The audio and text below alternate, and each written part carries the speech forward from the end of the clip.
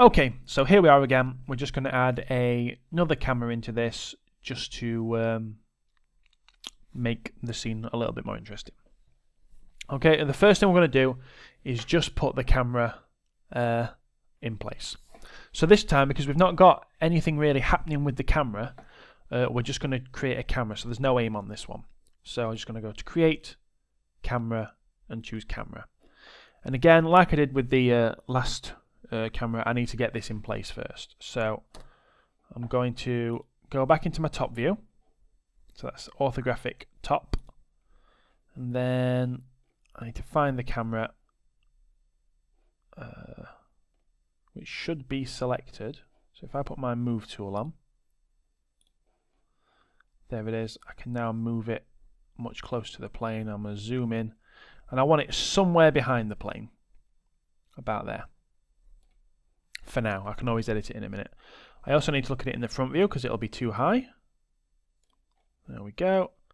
Okay, so that's a good starting point, but it's not even looking the right way.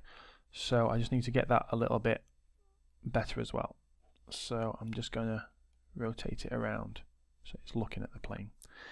Now I'm going to go and look through that camera, and that's going to help me to line it up so that I'm 100% happy with it. So I'm going to go into camera 2, and that's not a bad angle, but I think I can do better. So I'm just going to zoom out a little bit, try and get fairly central, but I think I just want to be looking over to one side just to make it a slightly more interesting shot. About that. I'm trying to get it a bit more central in frame. About that. So I'm quite happy with that. So this is going to create hopefully quite a cool looking shot. Okay, now we need to be very careful. So we're about to parent the camera to the plane, as we've done with the aim in the previous video.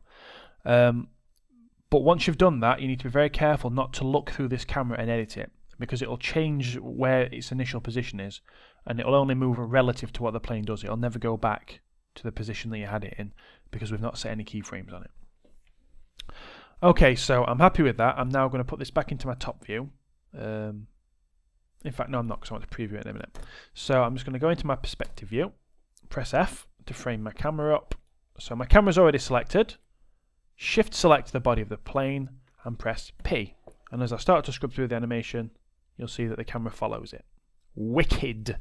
Right, back into the view, and then if I play it, you'll get an idea of what kind of animation we've created.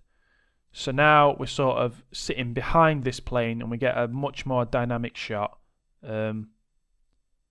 Possibly some of the turns are a little bit harsh, which is making it look a bit less believable.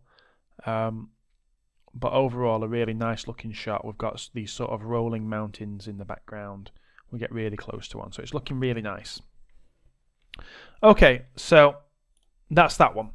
Now in the next video we're actually going to change an attribute of the camera further, because what I want in this camera is I want the plane to be in sort of nice sharp focus, but I want the background to be slightly out of focus. So we're going to use depth of field, and there are two reasons for this. One is because it looks cool, and the other one is because the texture map that I've got for the mountains is quite low resolution, so you can see in some cases like the pixels that are making it up, which looks a bit crummy. So we're also going to be using this depth of field to hide that a little bit as well. Okay, so I will see you in the next video for that. I can't wait.